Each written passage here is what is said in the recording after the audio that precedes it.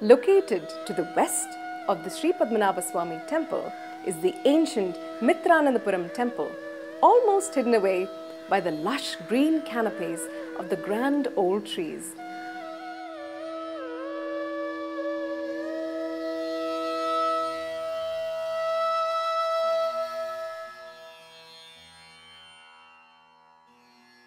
Around this ancient temple complex is located the abode of the Nambis, the traditional priests associated with the Padmanabha Swamy Temple.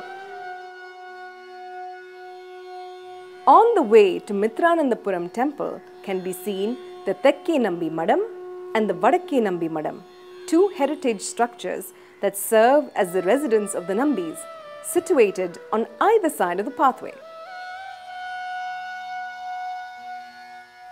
The Pushpanjali Swamiyar, also known as the Moopil Swamiyar, resides in a double-storied structure located on the western banks of the ancient Mitranandapuram temple tank.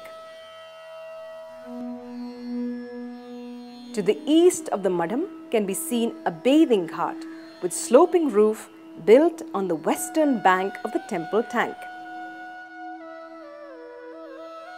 The council of the traditional trustees of Sree Padmanabha Swamy Temple is referred to as the Ettariyogam. Even though the Swamiyar was not part of the Ettariyogam, he still presided over all their meetings.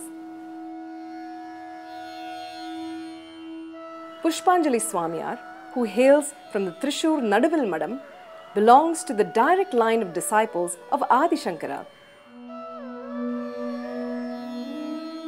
Vilvamangalam Swamiyar, who was responsible for the consecration of Sree Padmanabha Swamy Temple in Anantankade, belongs to the same monastic order. It is believed that the small Krishna shrine adjoining the Madam houses the Samadhi of Vilvamangalam Swamiyar.